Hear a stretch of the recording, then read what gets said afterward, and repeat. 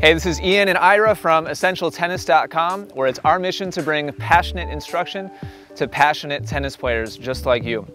Welcome to this video tutorial in which I'm going to be answering a question for Stephen Page, who left a comment on YouTube and asked, how do I keep my forehand from sailing long? And this is a really common problem that a lot of players misdiagnose and they try to fix the wrong thing. And I'm going to show you what I mean. So just imagine you're playing a point and you make a full, confident forehand swing and you miss by like a couple of feet. And so it's a nice, confident swing, but you miss by a couple of feet. It wasn't terribly off, but you missed by a little bit.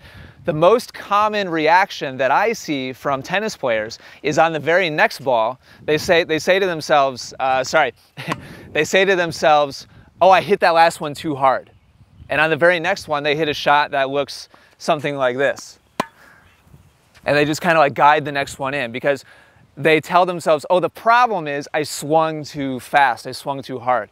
That's absolutely wrong.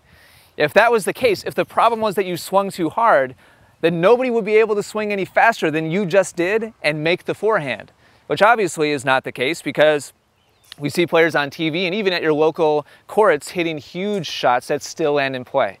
So what is the fix? Well, there's a lot of different factors that play into exactly where the ball goes, but we're going to focus on the single biggest one that impacts whether or not the ball goes too far, and that is the angle of your racket face at contact.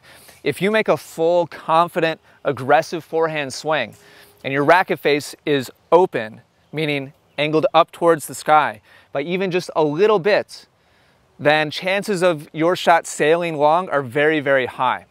So when you make a confident swing like the first one that I hit and you miss it by just a little bit, don't get scared and hit tentatively on the next one. Instead, on the next swing, continue to make a full swing, but just close the angle of your strings, meaning angle them down a little bit more. And by a little bit, I'm talking a couple of degrees.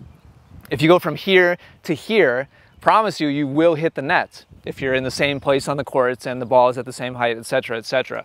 So make small adjustments and continue to make a confident swing. If every time you miss deep, you get scared and tentative, your level of play will plateau hard and you'll stay there for a very long time. It's only once you're able to maintain a confident full swing and make the right change that your ability to really increase in level really becomes apparent. So, Stephen, hopefully that's really helpful to you. I've got a free series of coaching that actually covers this. There's a whole video about adjustments, meaning when you hit into the net, what adjustment should you make? When you miss long, what adjustment should you make? When you miss right or left? If you'd like free access to that coaching, there's a link in the description right down below. It's called Pinpoint Ground Strokes. The whole point is to give you the most accurate and consistent ground strokes you've ever hit in your life. So check that out. If this has been useful, do me a favor and click like.